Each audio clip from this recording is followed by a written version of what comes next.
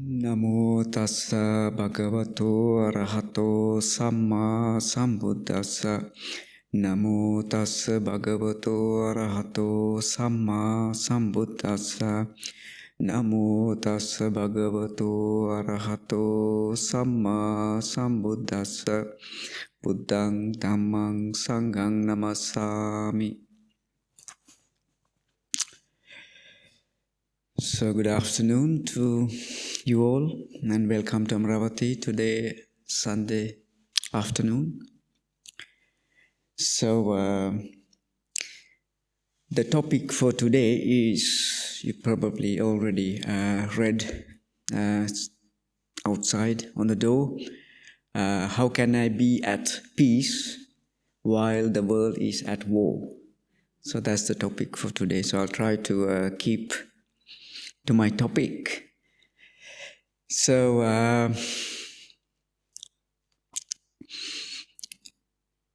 talking about peace and war, so that's a very kind of relative term. Sometimes peace can be that's what we are after. Sometimes the war that we are after. So humans have capability. Humans are sometimes we are after war, and for example, lots of war films, war movies about fights and fear and horror. This kind of the things that create fear and horror, terror in mind. Sometimes they are very exciting. Sometimes human nature. Sometimes we like that. We seek that. Sometimes we seek peace. So human nature is so much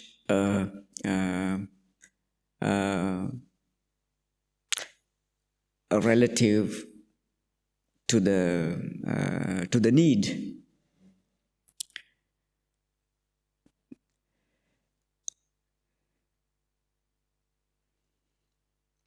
So what we really need to look at, the peace can be divided as an internal peace and external peace. The war also, the external war and internal war. So in Buddhist terms, sometimes we consider the world, the universe is within yourself.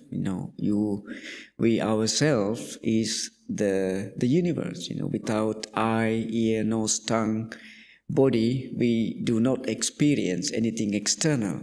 So the eyes, ears, nose, tongue, body, that is the world in some ways. And so we have to find, like I said at the beginning,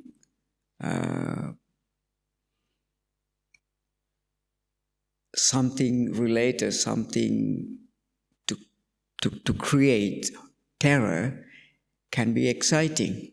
So, like I said, how many war movies and horror movies and the movies and films that create fear. So sometimes we pay lots of money in search of that. So sometimes when we are fed up with that, we feel enough of that, then we need peace. So war and peace, the war has always been in the world. If you take the world, the universe as an external thing, it has always been happening in the world, and there has always been war, and there has always been peace. It all depends on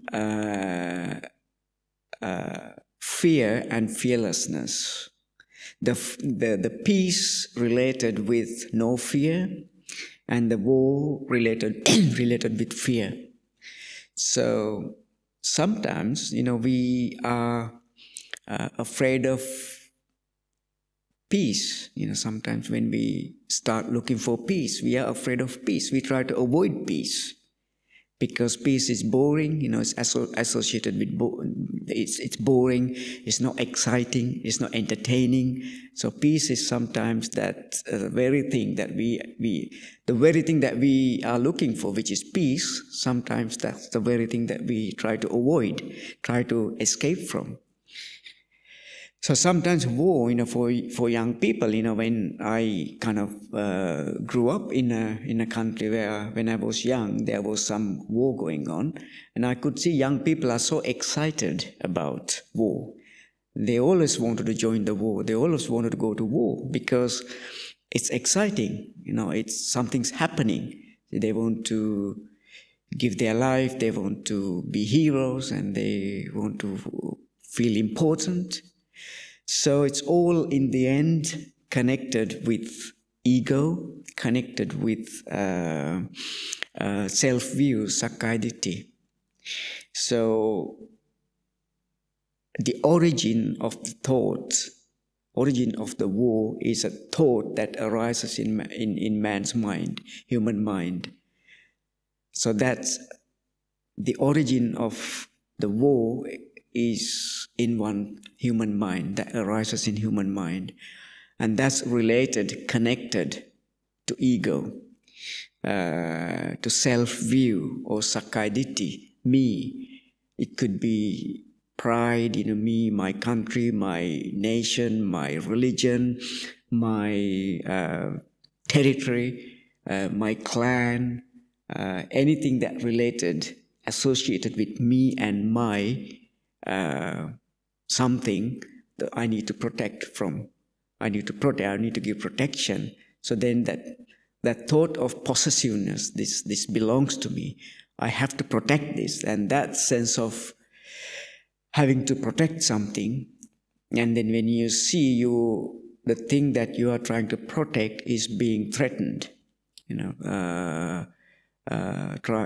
going to be taken away from you, then you start to feel threatened. Once you are threatened, once we feel threatened, the reaction is try to defend that. So that defensive attitude creates unpeaceful feeling, which we call maybe war, maybe a fight, something in that path. So in kind of original terms, the war is always it creates fear in human mind. So the fear that creates, that involves in war,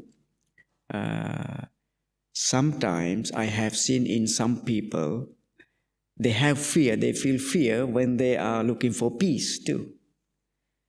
So anything that's associated with fear and fearlessness, that's where we have to draw the line. So the Buddha's teaching is about if you give no fear, you will receive no fear. If you give fear, what you receive is fear. So we have to find a place where we feel no fear, even amongst people who are fighting, or even during the wartime, you still can feel no fear within yourself.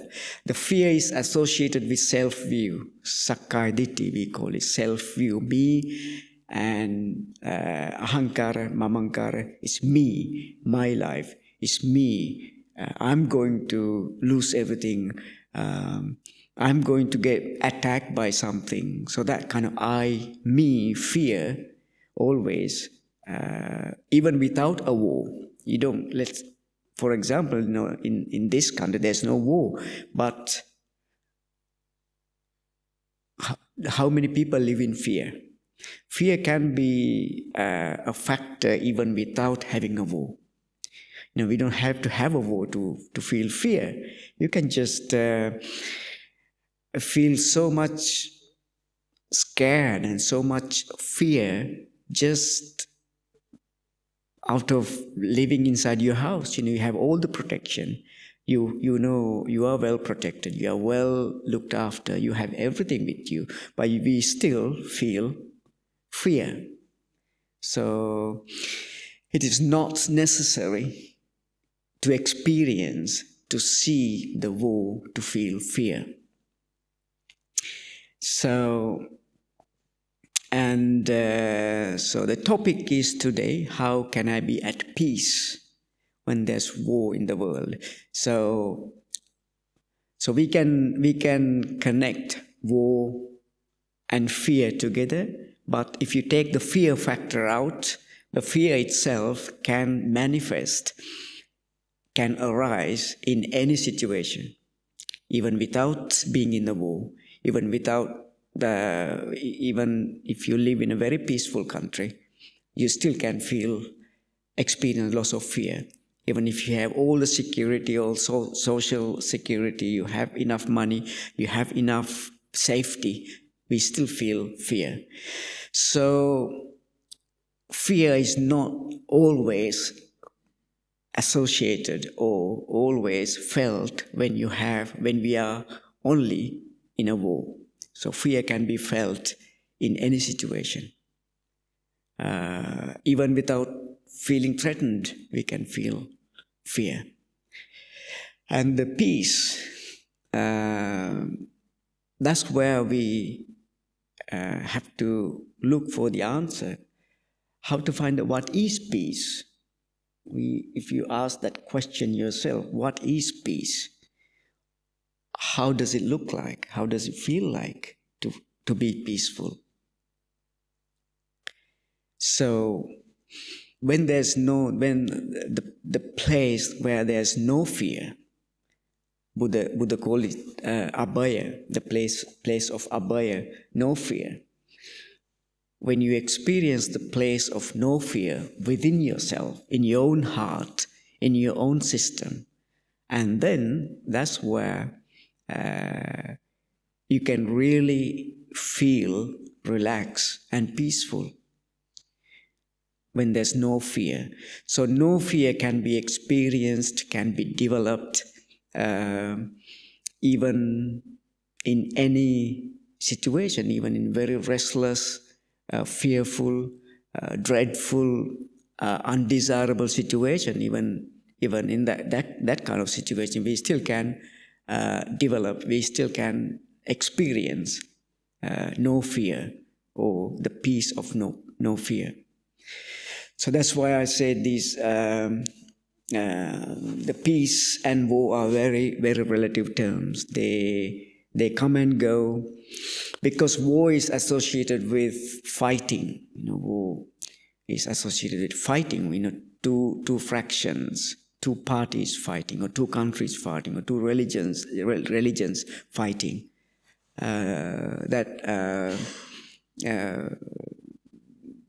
But that the fighting can be even internal. It could be external sometimes, it could be internal. So, external fight is something that you do physically with loss of pride and loss of ego, but internal fight also, that we fight every day. We all fight our own battles. Let's go to our internal battles. That's the most imminent, closest battle that we fight every day. So rather than war external, that's not imminent, that's not very close to us, but let's go to our own self, that how much a big battle that we fight every day within ourselves. Even the simplest thing, even with the simplest emotion, that how much battle that we go through. We all fight our own battle. That's where the loving kindness, compassion, love comes from. So when you realize, we can apply that to the first noble truth, which is the noble truth of suffering. So when you realize, when we see our own battle, I'm fighting my own battle, of, it could be anything, fear of losing something, or fear of not getting something. If you're a meditator, for example, maybe I've been practicing for 10 years, I'm not getting anything, I'm not getting anything. So that creates fear. Or you try to be a good person, you try to be you try to be a kind person, you try to develop good qualities, but you always fail, and then that creates a frustration. The frustration could give you that feeling of fear, and that internal battle.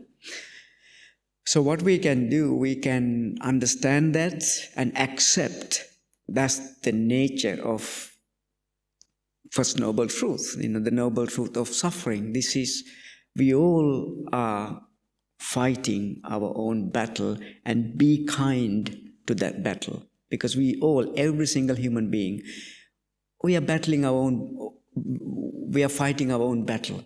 But how much kindness, how much loving kindness, compassion that we apply to ourselves to be able to see that. So when you begin to see your own battle, your own war, and then you begin to be more compassionate, more mindful, more kind to yourself. And that's where the loving kindness and compassion start to arise from. We have to see our own battle.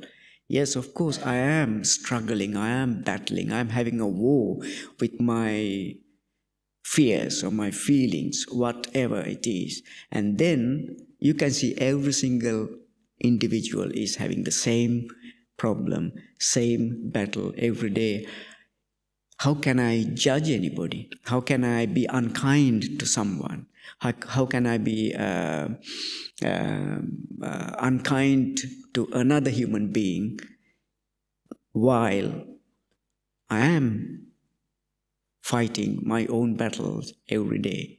So how can I judge someone else who is having their own battles every day? So, we can start feeling that by understanding First Noble Truth, by understanding the nature of this, the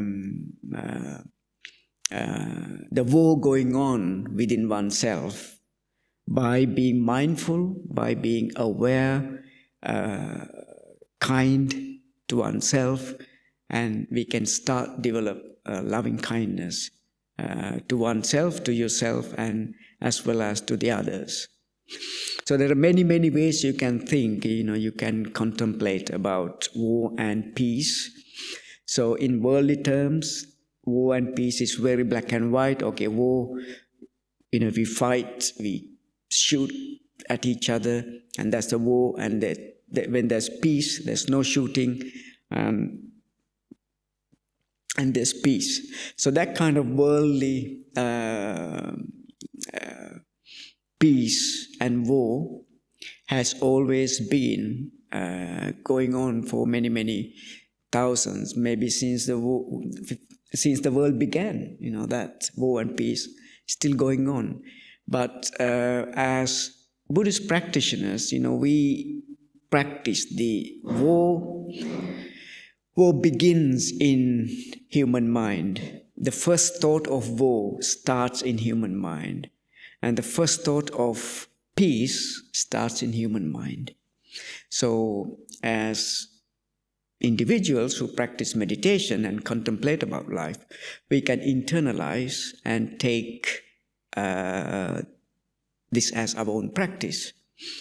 So how can I be peaceful while the world is at war? So what is the most important thing in your life, in our life, is finding the peace within ourselves by understanding the wars, the battles that we are fighting in our own self.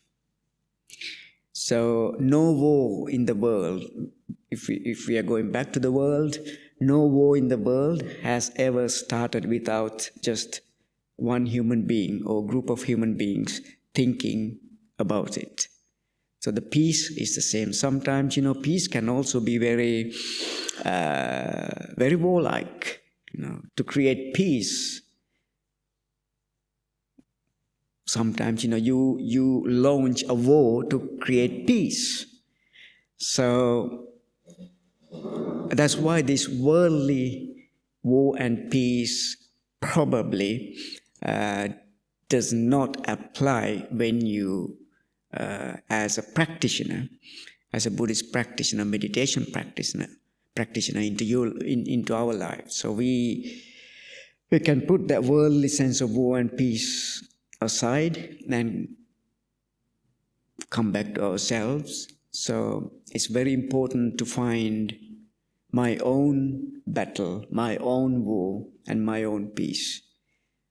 It may sound like selfish, but it is not, because the worldly war and peace is very political, very much associated with ego, strong self-view, righteousness, lots of righteousness. The worldly wars or peace both are very closely linked to righteousness. So when you feel righteous about something, so that could lead you to war, or you can be very righteous about peace. That also could lead you into war, because we want peace.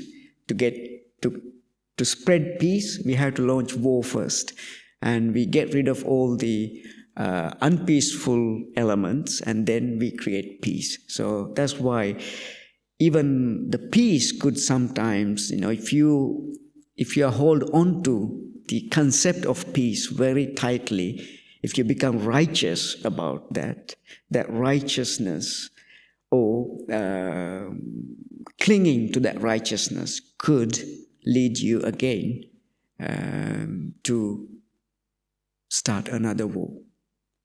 So that's why this war and peace are very much two sides of one coin, the same coin.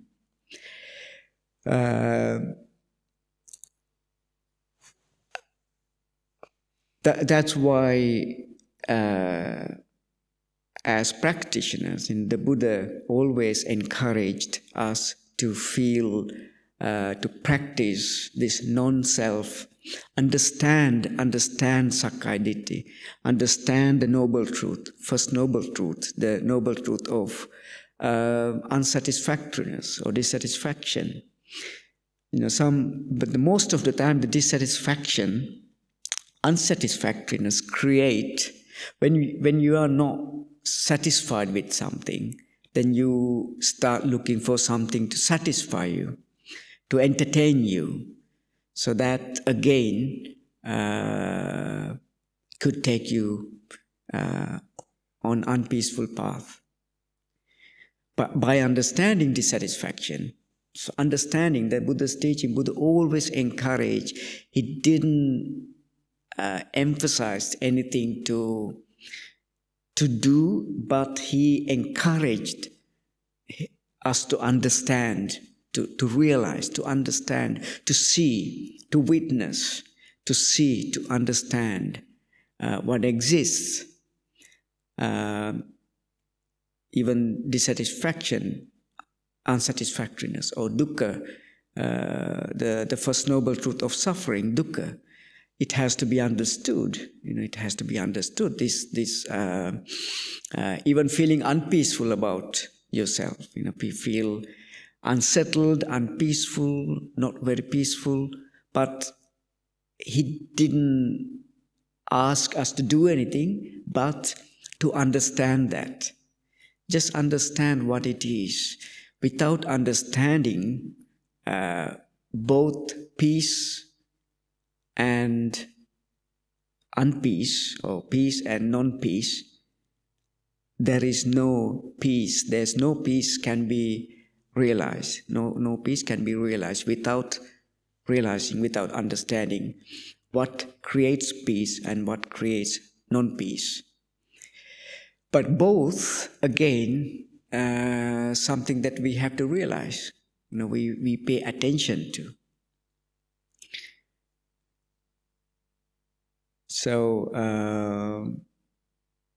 that's why when even world is at war, one can be peaceful if you realize, if you understand, if you are not clinging, or if you are not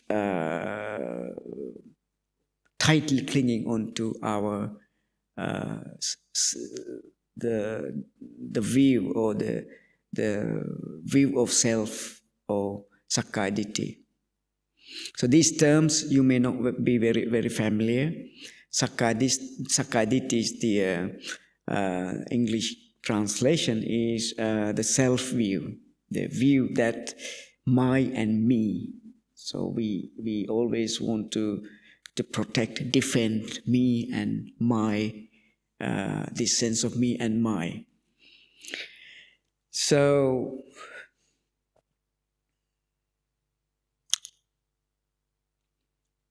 because even during the Buddha's time, once there's a story, there was war. Two fractions were fighting, and actually one fraction was Buddha's own clan, Buddha's clan, and another clan started to fight for water.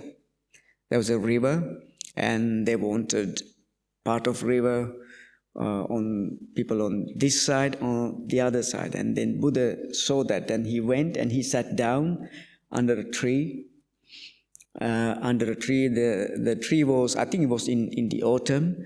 There were not leaves in the tree, and but he was sitting under the tree where the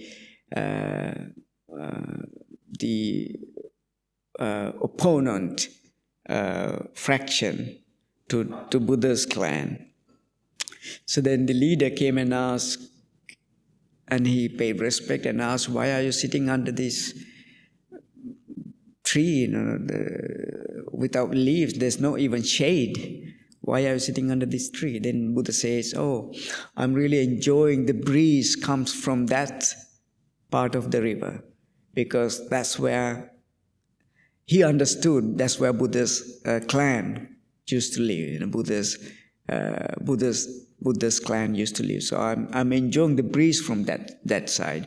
So he thought maybe that hint, that the leader of the other clan, the warring party, would understand his hint. But he didn't heed the hint.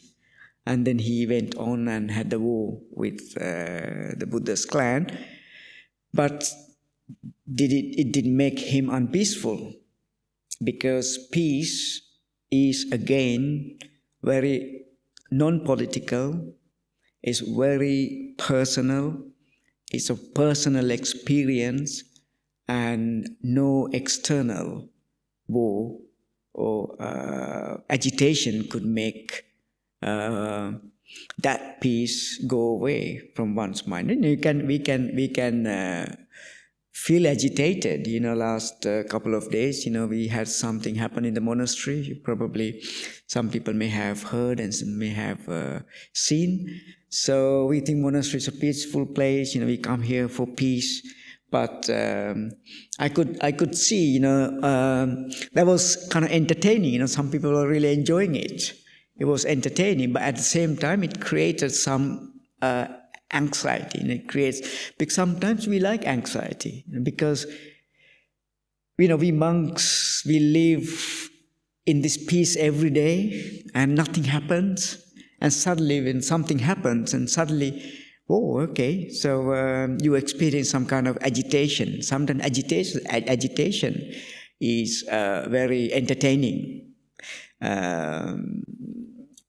That's why the war, something like, when you see two people, let's say your two neighbors start fighting, say bad words, and it's just natural to go, to peek your head out and listen, to see what's going on, because it's entertaining. You don't want anybody to kill each other or harm each other, but still, it's entertaining. So that's why, it all, but peace, let's say when someone, have you seen, or maybe you have seen one or two, not many, how many movies, how many films about a saint practicing meditation under a tree? Maybe one or two, probably not at all.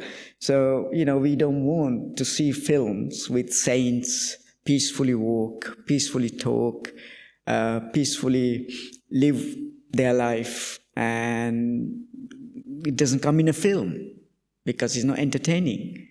That's why. Peace is not very entertaining. Peace is not very, nothing's happening.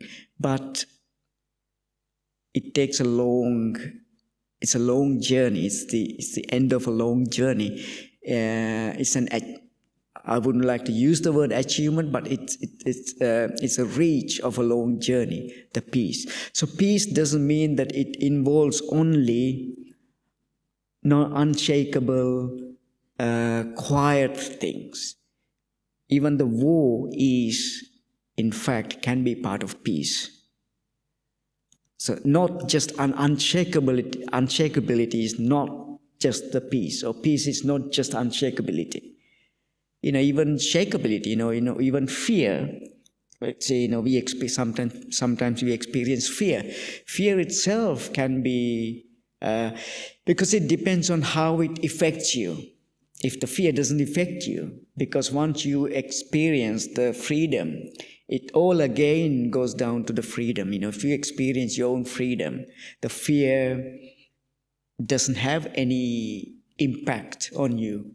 There's no power. Fear has no power to shake you up, because you are beyond that. You feel freedom or peace.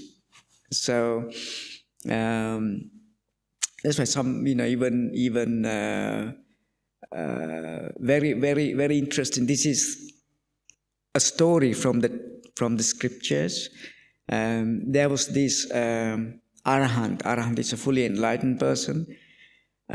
He was 19 years old. He was walking to his parents. He was a monk, and he wanted to get his ordination done. And he was walking through this forest, and he was caught by a group of bandits. And they threatened to kill him, take everything you have, we're going to kill you. He said, well, I've got nothing, I have my robe and nothing else. Then then this Samanera, he was a Samanera, which is a novice monk, but he was traveling to his family to get ordination, the monk's ordination, bhikkhu ordination.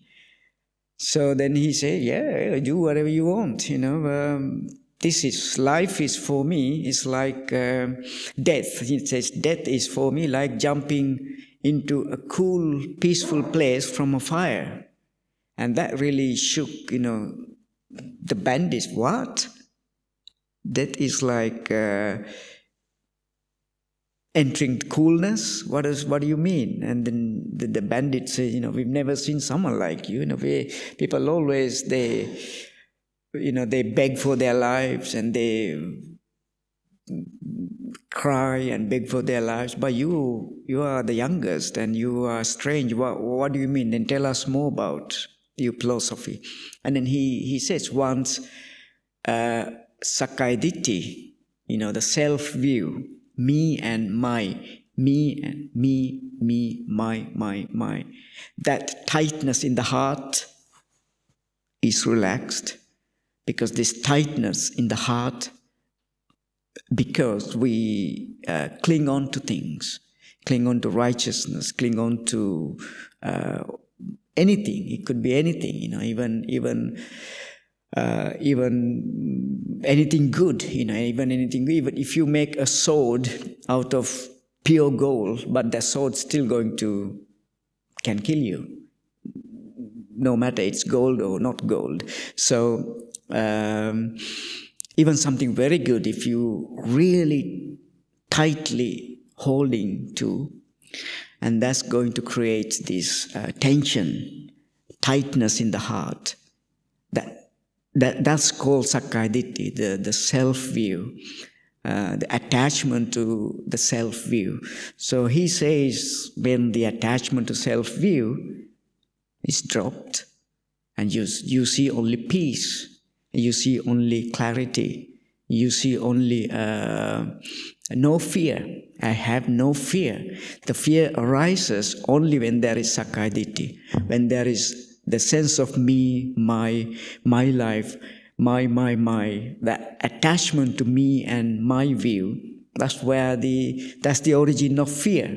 Now he says, I have no that kind of fear, because I have completely let go, relinquished, letting go of that sense of me, the identification of me and mine. So why do I fear anything? Why do I fear death? Why do I fear life even? Both. Life is not fearful, death is not fearful. So then these bandits were really impressed by this young novice, and then they all followed him, and they all ordained and became his disciples. So that's the story goes. So just like that, peace and woe again. Like I said, it's all that what we experience right now, here now. So we, some people can experience fear without even anything to be afraid of. Sometimes we don't experience fear. We still can experience peace even in a situation that's very fearful. It depends on how much you understand about yourself, you understand about nature, Sakkaya Ditthi, or self-view, or dukkha satya, or dissatisfaction, the suffering. By understanding that, we can evolve to be the kindest human being. So when you see yourself, that compassion and kindness, loving kindness towards yourself, when you experience that kindness, and that's then you can feel the freedom of fear. Can feel freedom of fear. The freedom, the absence of fear. Absence of fear is where the presence of peace. When there's absence of fear, that's where the presence of peace. So peace and fear. So we have to work with, go kind of together. We can live in the most peaceful place on the earth, in the world. Amaravati is the most peaceful place you can live in England, in this country, in this world, really. It's a very peaceful place, very secure. We keep precepts. We don't cheat each other. We don't tell lies to each other. We protect each other. We try to be kind to each other. So much goodwill, so much good thoughts towards each other. But individually, experiencing fear is a huge thing, even in a monastery. which has a very safe, wonderful environment. Why? That's the question we can ask. Why? We come into, sometimes, we monks, I can talk about monks because I'm a monk, because we have these rules to keep. Sometimes it's natural that we very tightly hold on to rules, and they're all good things. For example, I have very strict rules, and the first 4 rules and next 13 quite strict rules I had to keep. I cannot break any of those. The first 4 I cannot break.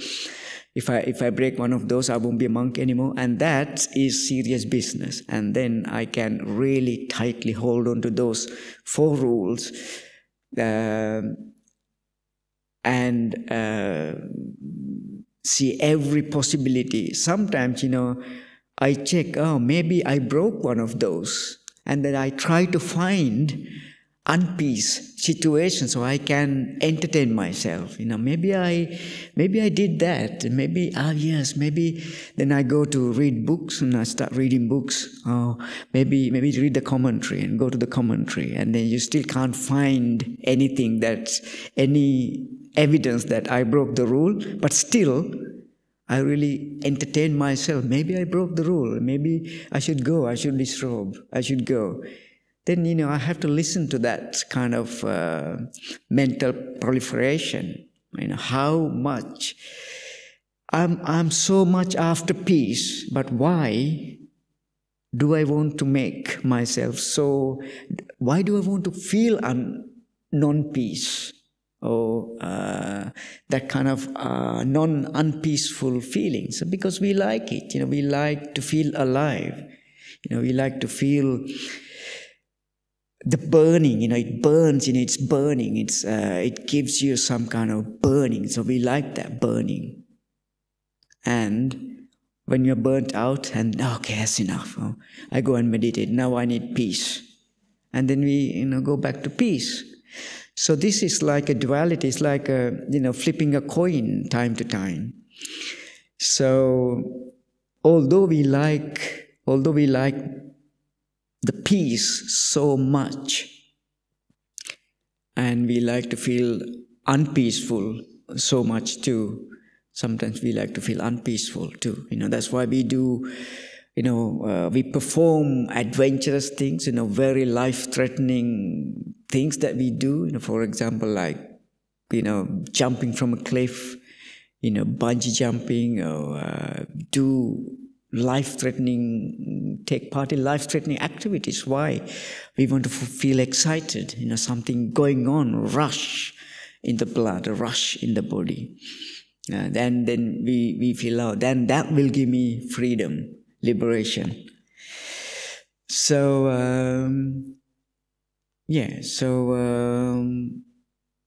go back to our topic today. So, how can I be peaceful while the world is at war?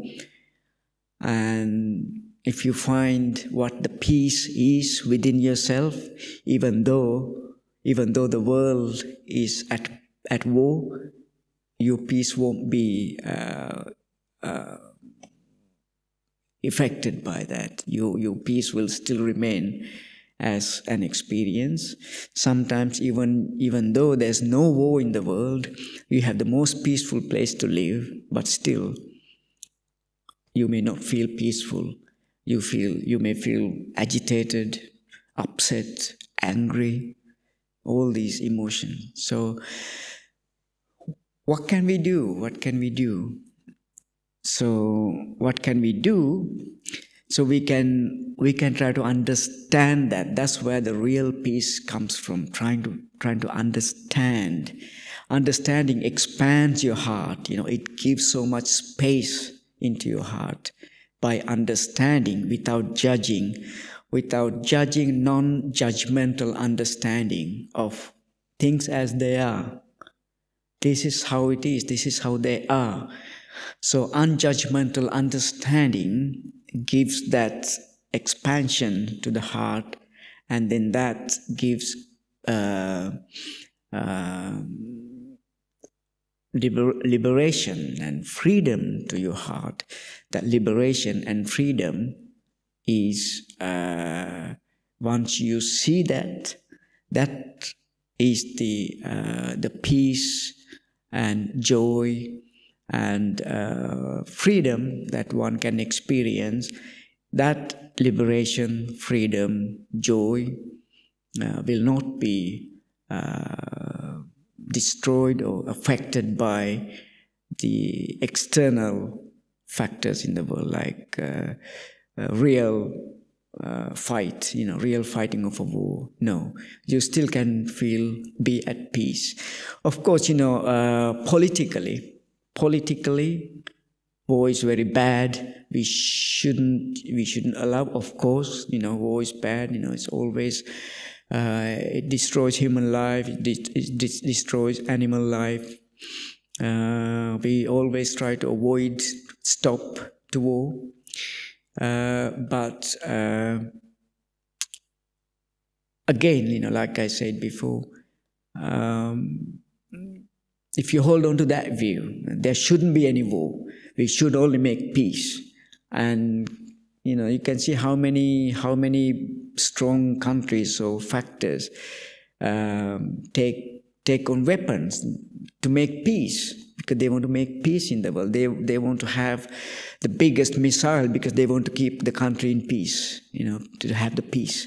To create world peace, we have to have bigger missiles and more warheads, because we have to keep the world in peace. That's why that kind of peace and war is very political and very worldly. But again, coming back to our own practice, the peace and war is within ourselves. So if we can find our own peace by understanding our own battles. So what we have, we have so much compassion for the people who are in the battles. And I remember I went to, a few months ago, I went to Omaha Beach, the cemetery in Omaha Beach, and it's a very moving place. This cemetery, thousands of young people died, and so it was a very reflective place. You could think how much, human mind, it's all again, tightness in the heart, that Sakkaya Ditthi. I'm right, it's my right to do this, and it's my right to make peace, and then I'm going to go to war to make peace, and then that also destroyed many, many lives. So it's a very complicated thing to understand, in worldly sense, because we, even not only humans, and sometimes I see these ants, and I come from a tropical country. Sometimes it's two groups of ants, black ants and red ants. When they meet, again, another, they just bite each other to death. They kill each other, black and red ants. So it's in the animal body, this ego. Once the animal body is engulfed by ego, taken over by me and my view, I have to protect I have to defend myself, I have to defend my clan, I have to defend my country, that kind of righteousness, that human nature, that fight is inevitable. So that's why this worldly war and peace is very relative. They are very fragile, very dependable, because sometimes we forget all the bad things that we experience. Human beings had to go through, and we start again, over again, and it repeats again. So because we, in Europe, we just finished a war, and we still remember that. We talk about that. We are really careful about that. So in another 1,000 years' time, people forget that, and the tension arises in human mind, animal mind, and we act as animals again. So that's why I emphasized us to practice peace within oneself, within ourselves. So find the place there's no fear. Wherever you go, wherever you live, on a train, on a plane, bus, monastery, town, wherever you go, and try to understand the place where there's no fear. Why fear arises? Why does fear exist in ourselves? Why does it exist? Understand that. Try to ask that question. Why does fear exist? Is it useful or not useful? Fear can be very useful because that's how we protect ourselves. If we didn't have fear, we will get run over by a car or train. So fear is useful. But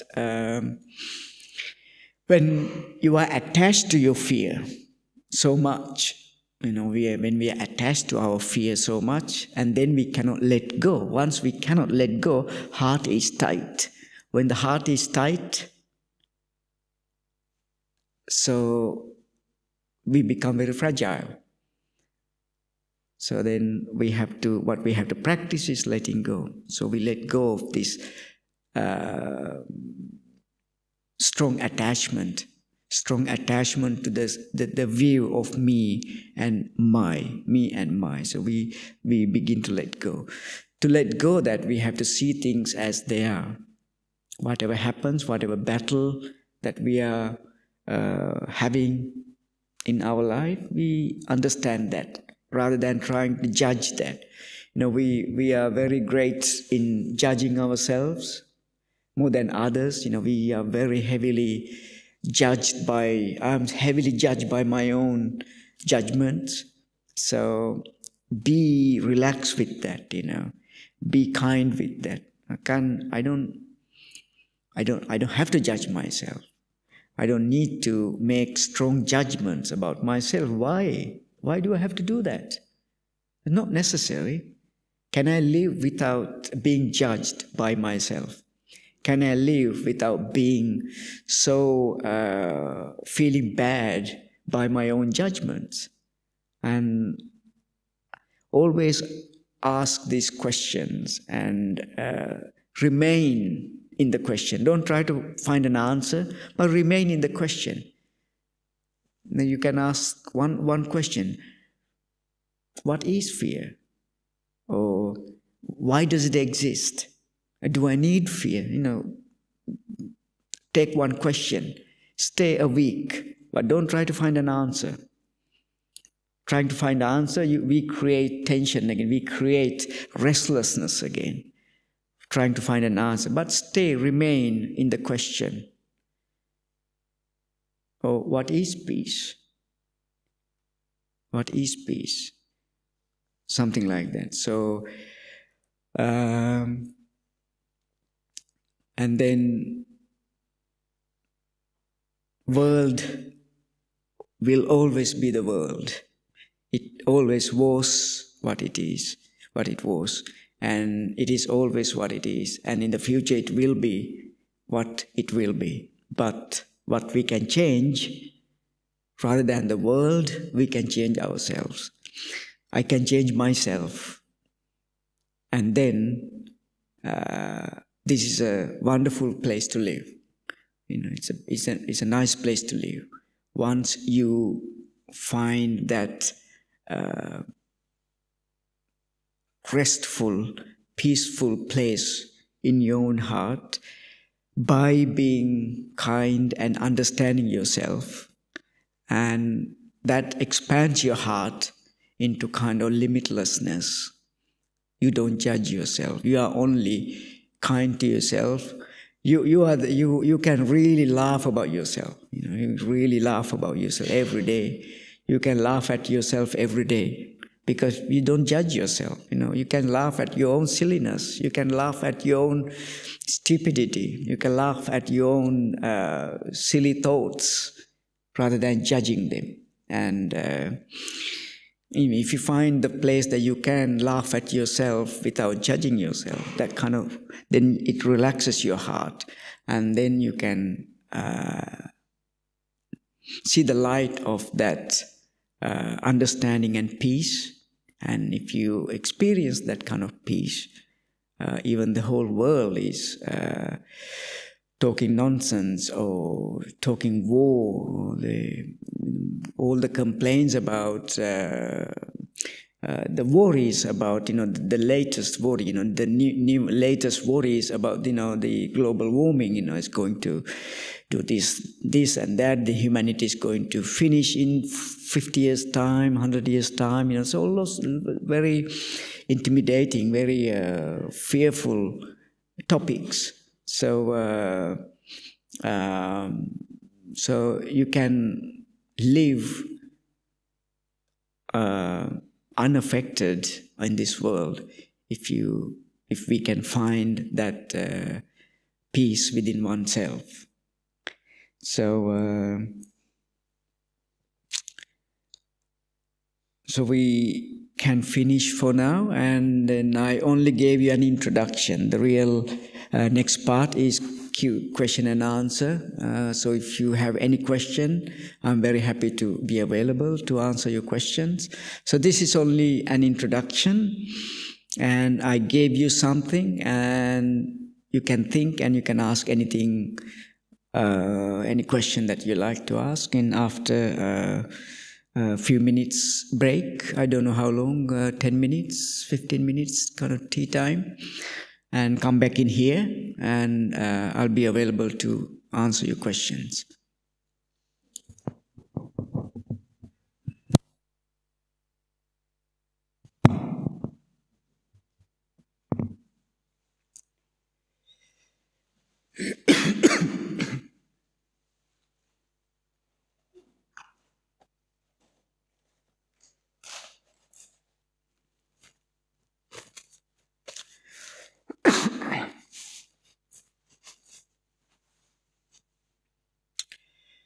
There's a microphone. If you, I don't know do you normally pass it on? Oh, okay, yeah, okay. Yeah. But this is very good acoustic in this building, so you can ask. Oh, right, okay.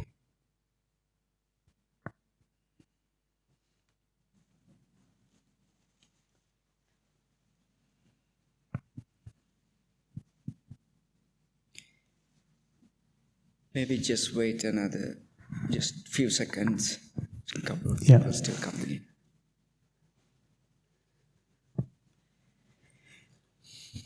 Right, so thank you very much for your talk.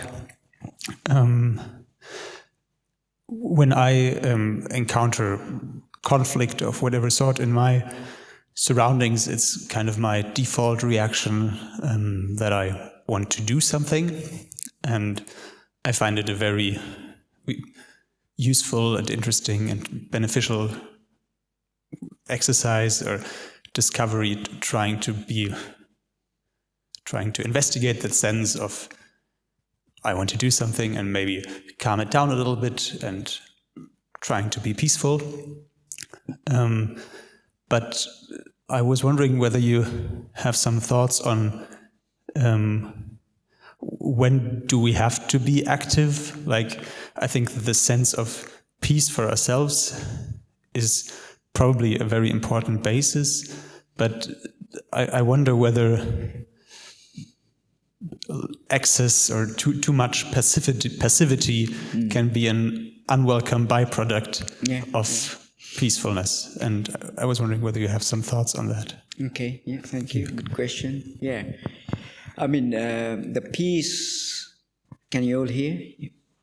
Peace is not something that's inactive by itself. The most successful decisions in your life actually comes when you feel peaceful, when you feel, your mind is 100% or at least a lot more active. When your heart is relaxed, your intuition is in full action. When your heart is clogged with many thoughts, fears, and restlessness, the activity level of activeness is not very high. So we can't think clearly. But my personal experience, when you feel peaceful, when you feel, it's only a feeling. It's not something that makes you inactive. So when you, it's actually feeling relaxed in here. It's feeling relaxed. When your heart is relaxed, feeling relaxed, then you can make very quick decisions. You can take very quick decisions, or very quick. You don't even need to think. You know what am I going to do? Intuition. Your intuition level is very sharp. So my experience is when you have that kind of relaxed,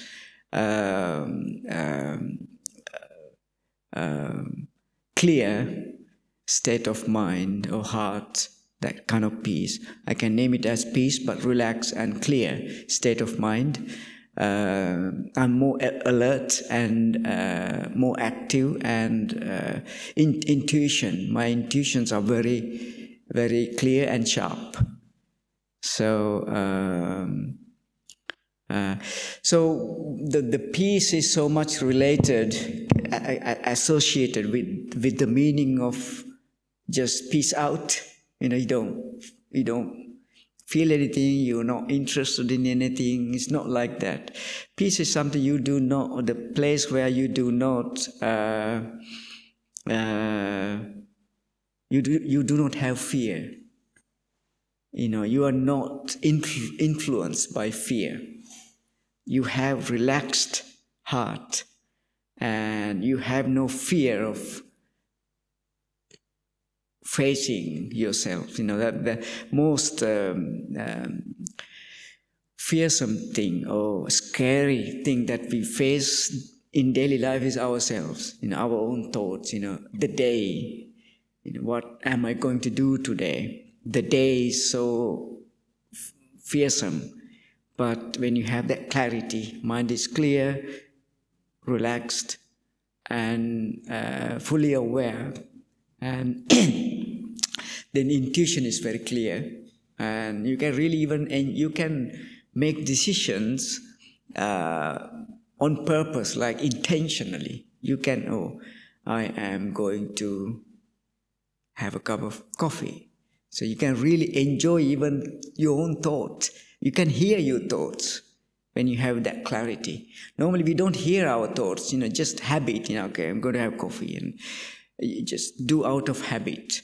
But when you have that clarity, peace, because mind has somehow stopped being restless. It's a restlessness that makes so much noise. So mind is less restless.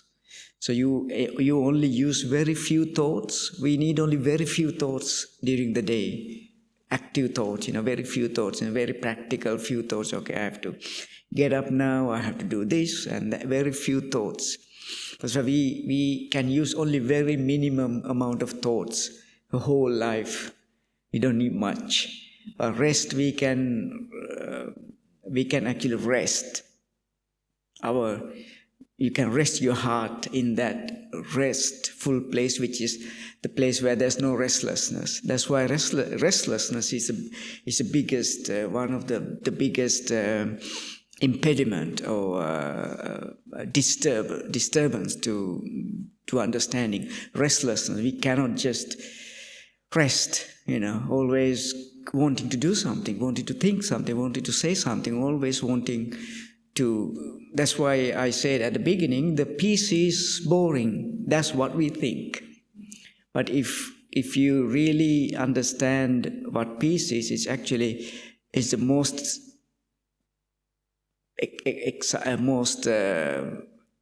joyful thing. It's very joyful because you don't judge. Even if you're not peaceful, you are peaceful because you don't judge it. You don't judge your unpeacefulness.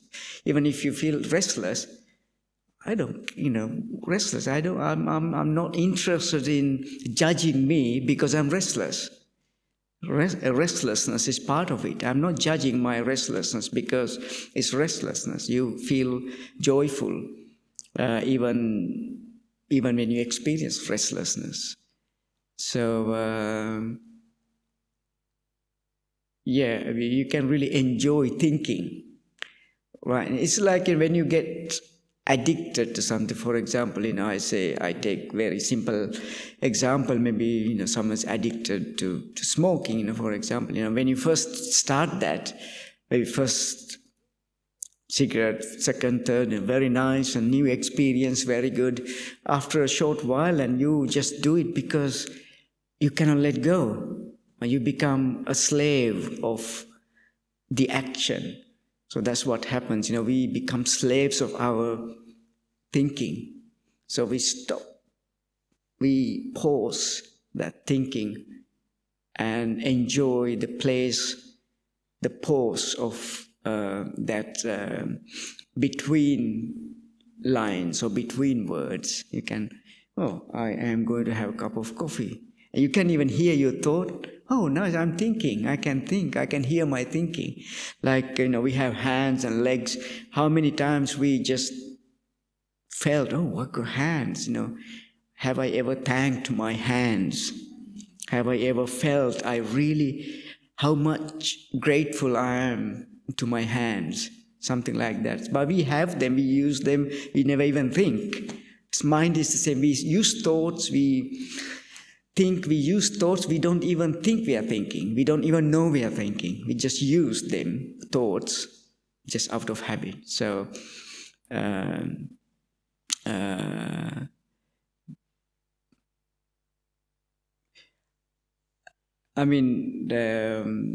meditation, we cannot, at the same time, we cannot meditate whole day. We do morning and evening. So if you do good meditation, morning 1 hour, evening 1 hour, maybe midday, half an hour, if you go back to your whatever practice you practice, your peace, that's good enough, like at least twice a day. You ask the practical answer is maybe twice a day, and the rest we have to live life. We have to be practical and we have to interact with other people. So we have to talk to other people, do things, get tired, and so even monastic life is the same. We can't meditate. Only this Buddha can meditate 24 hours, 365, and we humans cannot do that, but we can practice twice a day good solid meditation, and the rest work mindfully and try to understand your thoughts, what you think. Live in that clarity, stay in that clarity, that clear mind, clear thinking. During the day, remain in that clear mind, that clarity. Mind is very clear. You know what you're thinking. You know every single thought, even you thought, you were thinking. You remember what you were thinking. If someone says, I don't remember what, no, you remember very well what you thought. But unless, you're restless and being hurried by something. So practically, I would say, 2 times a day, solid practice of meditation, like that. Peace, immobile peace. And the rest of the day, live in that clarity. And evening, when you finish the day, wrap up with another experience of that meditation session. So, is that some answer that are you happy? Or because we cannot feel peace, 24 hours, because we are human beings, but we can feel that 2-3 times a day, but clarity is peaceful. When you have clear mind, when mind is clear, you know your mind is just like this. You took something into your hand. You take a big crystal ball into your hand. You can see it very well. Whatever way you turn it, you can see it very well. Just like that, when you practice that meditation and when your heart is somehow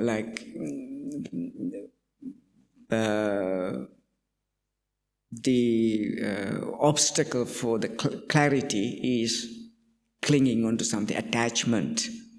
Attachment is the biggest, attachment. When you have some attachment to something, it's not easy to see things clearly because you are biased. It's natural that we are biased to something when you have an attachment. So when we try to understand attachment and understand it, I wouldn't even use the word letting go, but understand what attachment brings and what it creates. It creates tension, tightness, suffering, whatever.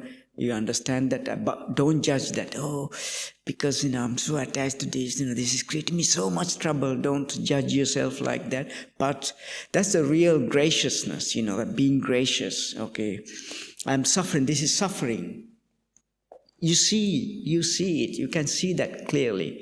You don't judge it. You don't judge your suffering, but you graciously see that, embrace or see that, you can see that it doesn't harm. It's like handling poison. Let's say, if you have a cut, a wound in your hand, and if you handle some poisonous thing, it could poison your bloodstream, go into your bloodstream.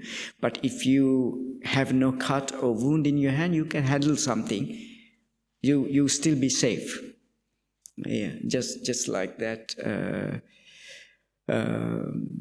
When you don't judge your suffering, but you see as it is, then you can, it doesn't disturb your peace.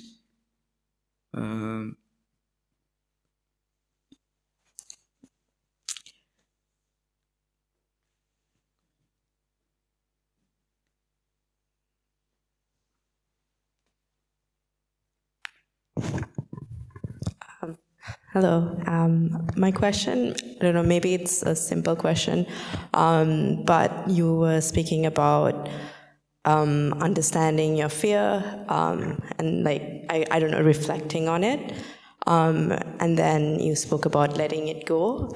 My question is, what is the act of letting go? What does that really mean?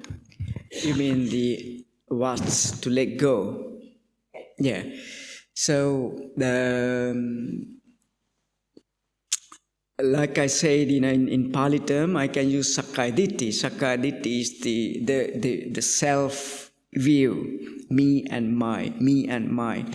That self view or Sakkaya Ditthi, the attachment to self view. It's not the self view itself, but the attachment to the self view. So when you have strong attachment to self view, that complicates everything. The attachment to self-view complicates the thinking process. So what you let go is the attachment to self-view. Attachment can be the way it can be understood by understanding what it creates, what it gives you. None of us like to suffer, right? Or fear, for example, fear. So then you can see, why does fear arise? You can ask that question, very soundly, ask a sound question, why does fear arise? Like I say, don't try to find an answer straight away. Ask the question, remain in the question. Why does fear arise? Why does fear arise? Why does fear arise? You stay in that question, then you'll see,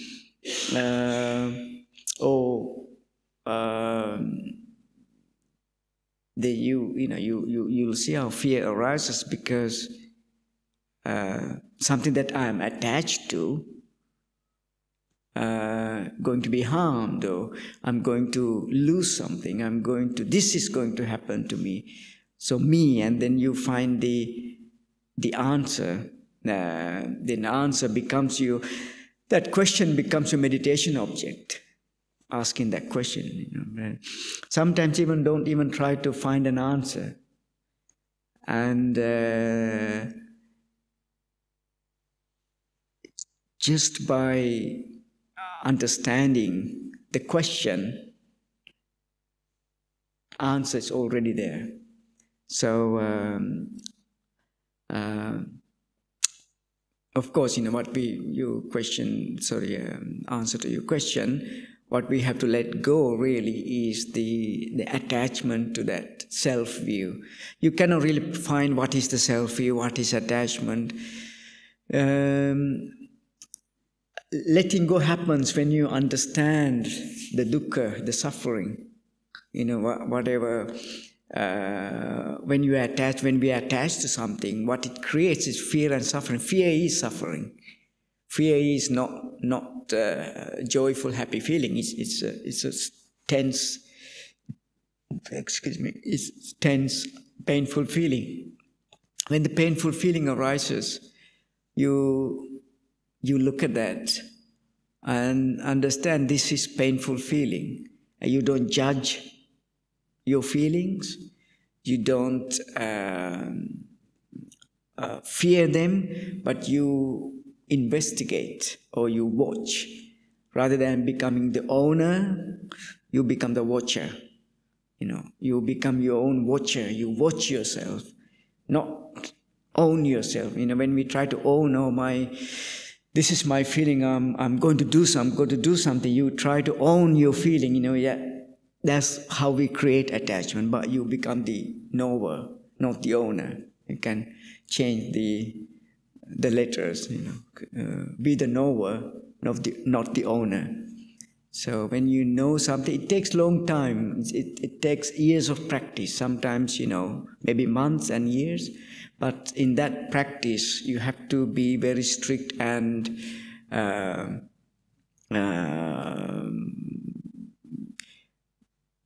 after a certain time, you will start to feel relaxed. All good. I'm happy now, so I don't need to do any more.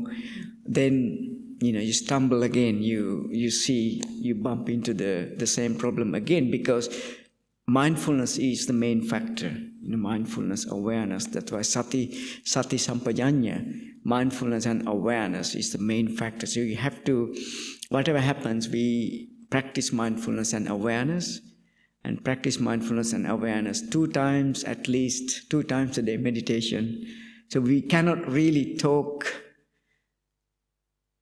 more in depth without even meditation. We have to do that sitting meditation at least once. 2 times a day, really good. 3 times ideal. But 2 times a day, some meditation will give you that rest to the heart.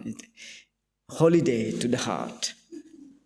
That's once you feel that your heart is at holiday, and you relax, and then you realize there's nothing really to let go.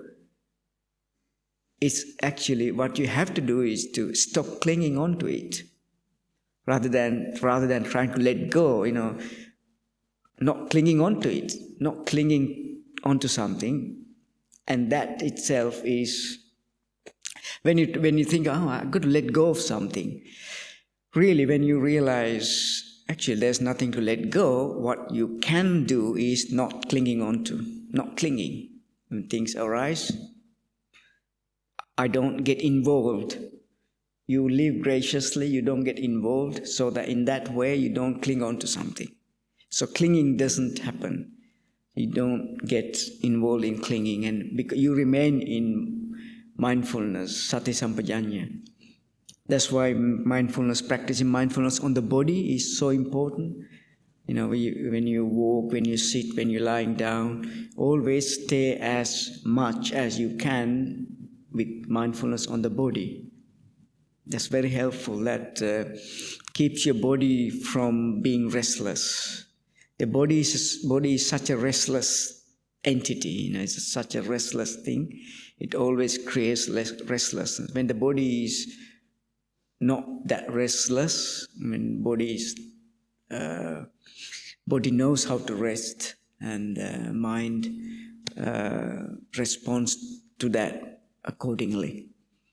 So now, let's say, I would retract my word, letting go. Maybe, let's say, not clinging. Not try even. Once you realize, once you know things as they are, then you also see the only problem is because clinging. The nature of this mind is clinging onto something. When something happens, we cling. That's how we used to, how we operate. We cling on to things. So we don't cling on to things. And that's all we can do, not clinging. Stay restful, not clinging. And that's where the clarity is. And the mind is clear, that clarity. In that clarity, you see mind is not clinging on to anything. Mind remains clear and non-clinging, because clinging is suffering. Clinging is painful. When you cling on to something, it's like a claw. It's like something claws into your heart. Clawing something is painful. So you don't claw into anything, because that's peaceful and no pain. And not clinging onto something. So then you start to enjoy not clinging, because clinging it hurts. When you cling to something, it hurts. You quickly realize it hurts, and then you stay not clinging, because it's that not hurt is the peace. You have no pain in the heart. That's the peace. That's the clarity. You feel no anxiety in the heart. That's the peace. That's the clarity. You feel no fear in the heart, and that's the clarity and the peace. So no fear, no clinging. That gives you no fear, and all the clarity and place that you can be non-suffering. So that in that clarity. So that's why it's not clinging. Is the practice.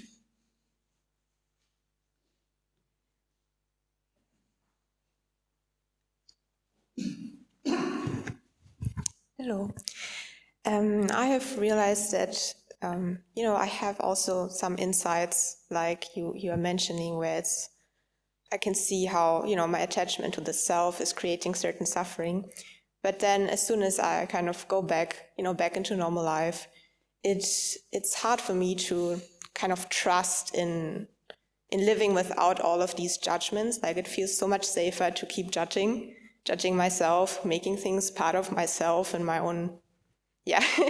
So together with, I don't know, I try to make it more clear, but basically how we can find trust that we kind of can function well in this society where everyone is judging, where everything is based on a little self, with us stepping out of that. Because, I feel safe in this environment here, but that's obviously not as safe in another place to kind of, walk through the world with this other perception. I even feel like trying to empathize, maybe with friends or with family, to really, I don't know, I kind of keep coming back to understand kind of their pain. It's easier for me to also be in this small little space, because I'm afraid that, if I let go, then, I might not be able to completely be with them. So, just some thoughts. Maybe you can give some reflection. Thank you. Yeah, good question. Yeah, world is a tough place. This is a tough existence. We don't realize how tough it is because we fight and we try to survive.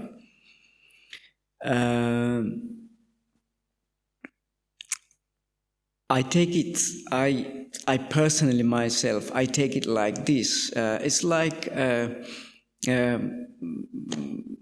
ship captain. I think myself, I'm a ship captain. So if I'm a pilot, I navigate my ship on a very peaceful, calm sea. I won't be a good captain, but I got to have a good storm. If I've been through good storms, couple of really good, strong currents and storms, if I came out of good couple of storms, and then I'll be a very respected and experienced captain. Like their life is like a ship, life is like a ship that sometimes the water is calm, sometimes we have calm water, we can navigate, it's very calm. Sometimes unpredictable, rough sea, we have to go through the rough part of the sea. And if you afraid and try to, avoid, you cannot avoid rough sea when you're at sea. You cannot avoid because you have to go through that. So my personal take, whatever life gives me, I don't complain. I try not, but try. I try not to bow down in front of life and make it, beg my life, make it a little bit easier. Because life, I didn't ask for it, and then I don't beg from it. Like kind of, I take it gracefully. I didn't ask for this, and I don't beg from it. I don't beg, be a bit more peaceful and a bit more nice and a bit more convenient. No, whatever this gives me, whatever the universe gives me, I take it. If it gives me, the ultimate last worst thing is death for all of us. If that's what it gives me, no begging. I have no complaints. I'm not going to complain because, again, when we go back to the principles of Buddha's teaching, and it's not me, it's not personal. We take this life as so personal. It's my bit of body, my life. That's what everybody else thinks, my life. Everybody else, every single body is my life. 7 billion, my life. But if you take it as a phenomena or sankhara, the world exists, we living beings on it, and we also try to survive and exist. And if you take it so personally, this is my bit of nature, this is my bit of life, I want it to be like this, and we're going to, that tightness is going to make you suffer a lot. So, of course, I understand, it's nice to have peaceful, nice friends around and easy environment to work. That's natural. But whatever life offers you, if you have no fight with it, if you don't fight your life, life will treat you nicely. Because I cannot fight myself. How can I fight me? I cannot. I won't win. I can fight. I won't have the victory. I won't win over my life because life is going to win anyway. But what I can do, because I already given the victory, you are the winner. Life, you are the winner. You already won. What I can do, I can work with it. I can work my way around without being battered by, without being beaten by you. The thing is not being beaten by life. You take it, or how tough, how hard it is, you have to practice that you won't be beaten by it. I won't be beaten by it, but I won't be an enemy of my own life. Because when you create that conflict within yourself, it's a conflict, and we start a war. Oh, why is in my life I can do this, I can do that? You only drag yourself around, which is some kind of war, some kind of battle. Again, another war, battle. The topic today is a battle. So the best battle sometimes is not fight. This is a battle actually. You have to win by not fighting. This internal battle has to be won by not fighting. So the more you fight, and then more loss you're going to experience. So this battle, it's a battle. Life is a battle, but we don't fight it. And if you don't fight this battle, so you can see the victory, you can see the end of it. But if you start, battling, fight the battle, and we will be consumed by the war, by the battle, by the war. The war of life. We will be consumed by it. So the best way is to not fight, but see clearly as there, as it is, and let heart to rest, and that resting, the clinging drops, the clinginess, clinging drops. When there's no clinging, there's no attachment, and then you feel the relaxed peace within yourself. So that experiencing that relaxed peace or within yourself, that's the then you see, okay, because I didn't fight the battle, so that sometimes no answer is the best answer. Sometimes no fight is the best fight. That's how, and that's tactfully, that's the skillful means to have to deal with yourself. Because mind is very clever, it's much, it's clever. We cannot go near there. So, but we have to be outsmart, more clever than that, because if I respond to my mind, if I respond to my sankhara, so if I respond to my whatever going on, and then I'm not smart. No responses. Mind tells you, oh, you're being unfairly judged. Do something, say something. I can hear you. Be a good listener. I can hear you. Yeah, I hear you. Then your mind will do something, say something. Yeah, I can hear you. And you don't give responses. You don't fight with that. So actually, that's the way letting go. That's the way you let it happen. You let it happen. It happens, and it will go by itself. They will happen, and they will go by themselves. For example, anger arises, and anger, it's a natural thing. We all experience that. It becomes the anger only when you start to respond to anger. You start to respond. You become, yes, I'm going to. Then you get involved in anger. Once you are involved, you get consumed. You have no power.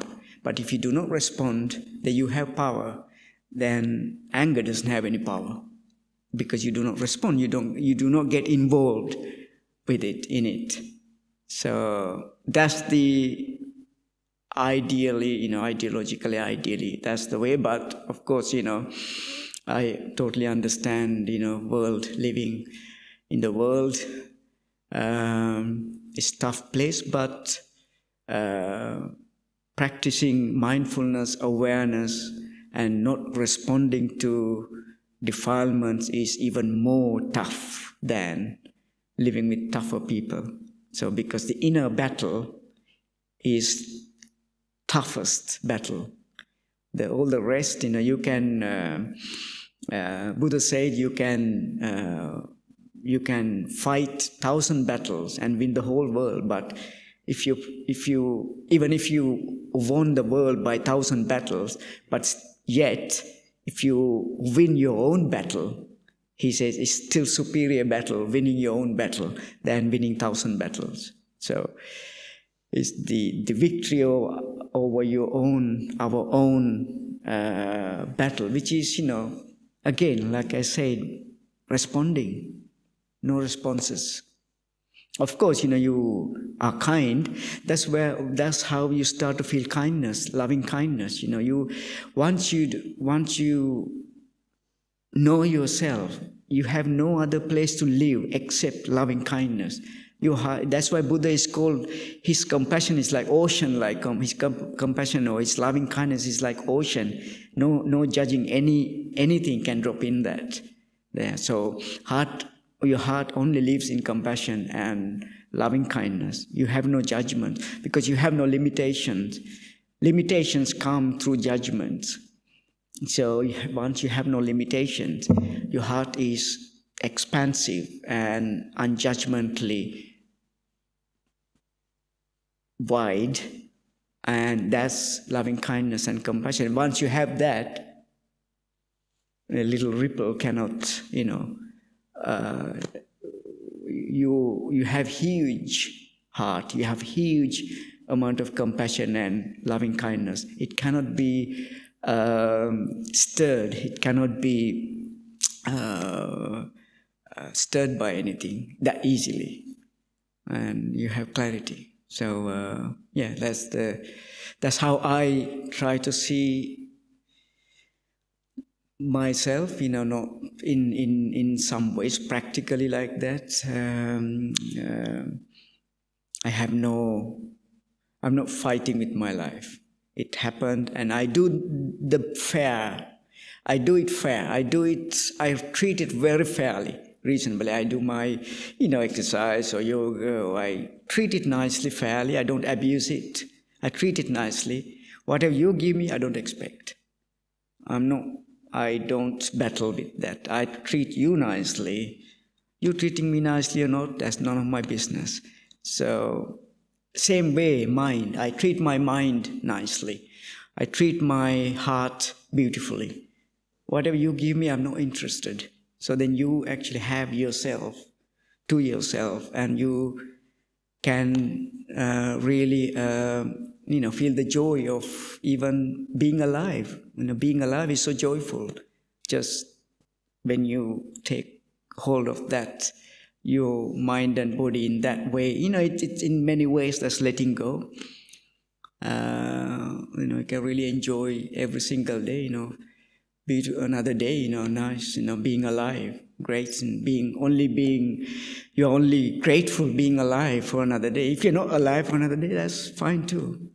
So, but as long as you're being alive, you're only grateful. So, probably makes sense. It's tough, living is tough, but it's like a storm. When you're at sea, storm, there's no other way. You have to go through storm. And you will come out of the storm.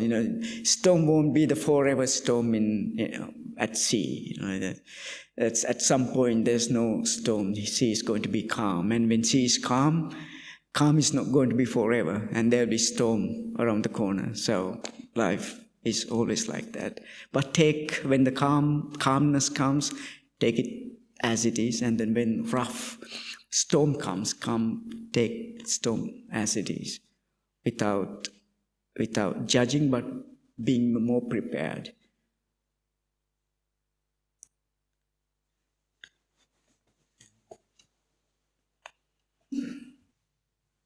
So I think time is up for today, and if you're welcome to stay another 10-15 minutes if you want.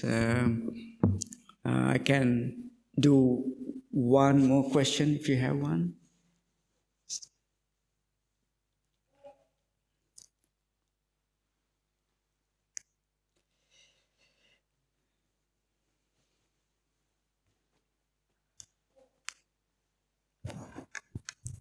Test. Ajahn, thank you. I sometimes volunteer at a hospice for the insane, and sometimes there are patients who talk a lot and lies, like they will constantly, you will talk to them and they will not seem to be like they talk to you, and they do not actually seem to be interested in the conversation. They are only interested in being heard, in the pleasure of speech, maybe, and the thing they create in the head. And I was hoping if you could say, because for me, when I'm in front of them, in one thing I need to interact with them because, I'm there to talk to them a bit, maybe make their life a bit easier. On the other hand, if I talk to them, I'm feeding their reality fantasy. I don't know what to do, really, when I talk to them. I can understand that. Yes, so as dealing with humanity, because we have words, we have thoughts, we have language and ability to talk. So that's human nature. So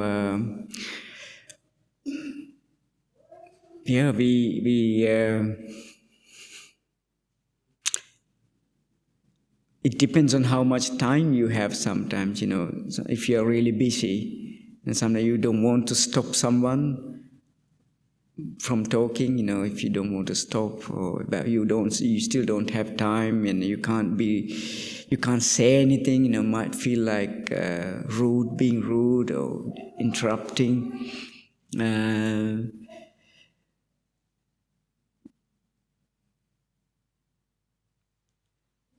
Well, if you have practical answer, if you have time to listen, and listening is a great, great, great quality of a human being. That's why we have one mouth, 2 ears. We have listen more and talk little. So actually, you can learn a lot by listening. A lot in our lives. If there's anything, 99.9 we learn in our life not by talking, by listening. So it's a great quality to be able to listen to some. If you have time, of course, you're rushing to something, you can't, listen to someone's talk. You have to apologize. Sorry, I'm running to catch a train. I have no time to listen to you. But next time, something like that. But I'm not talking about that kind of scenario. If you can listen, it's a great quality. Being able to. In Dhamma, it says giving the ear. It's a giving. You give your ears. It's a giving. It's a generosity. Being able to give ears and listen to someone is a generosity. It's being generous. So you can practice as a generosity. Okay, so I'm being, I listen to someone. Okay, I have 1 hour. You can tell your story within an hour. So you can give your ears. So giving the ears is a great quality and generosity. Actually, it's an offering. We always think talking is the offering, giving an advice is the offering. No, sometimes more than giving a piece of advice, giving the ears or listening is more giving than talking or giving a piece of advice. So, for your practical question, my practical answer would be, if you have time to spend, to interact, it's a great, maybe you can put the time limit. Okay, right, I can spend 1 hour or half an hour. And you just sit for half an hour, listen. You might pick something useful and maybe not useful, it's fine. You just offering your ears. Like, in psychotherapy, psychotherapists probably, they listen a lot. They are paid for listening. So they're paid for, they're offering to listen. So you offer your ears to listen. So that's a great offering to the world. So you're a young man and you can develop that quality when you grow up. Come to middle age, you'll be a great listener, and it'll be a great quality. Practical answer. So sometimes, people don't need advice. Just no need to get advice. All they need is just to be heard. Last few days, you saw the saga here last few days, and then all that person wanted was to be heard, someone to hear. It doesn't matter how harsh, how bad the language that person used, very bad language, but that's a different thing, but it just want to be heard. That person wanted to be heard. So, we were quiet and that person was heard, and that's what that person wanted. So, so I think if you have the opportunity to give your ears, and both of them, and be a great listener. We have great talkers in the world everywhere. But great listeners, very few. So be a great listener. I think that would be a great quality to develop in your life. And also, that will be very soothing experience for, just think that you're being generous. Listening is great generosity. You can develop, you can improve as a person, you being, I know it can be really annoying, it's same thing over again and again being repeated, again the same story going, okay, today again, okay, again. But for me, the same story again and again, for that person would have forgotten, they told the story yesterday and telling again, he listened to my story, oh, nice, and now I feel free. And tomorrow again, same story. And they feel free again. So you can practice your generosity without paying anything, but they pay you for listening, isn't it? So be a great listener. That's my advice for your question. So maybe we can finish for today. So I hope it was useful, and if something was not useful, please don't worry, drop them and be relaxed, easy, and take home whatever is useful to you, and have a good week. May you all be well and happy, and I give you some blessings. May you all be well, happy, and peaceful. Sabbetiyo vivacyantu sabbarogo vinassatu mate bhavatvantarayo Sukhi gayako bhava abhivadana silissa niccang uddhapachayino Chattaro dhamma vaddanti ayuvanno sukhang balang sabbitiyo vivajjantu sabbarogo vinassatu mate bhavatvantarayo sukhi digayuko bhava sabbe buddha balapatta paccekanang cayang balang arahantanang ca tejena rakkang bandhami sabbasu. So may you all be well, happy, and experience the freedom and peace.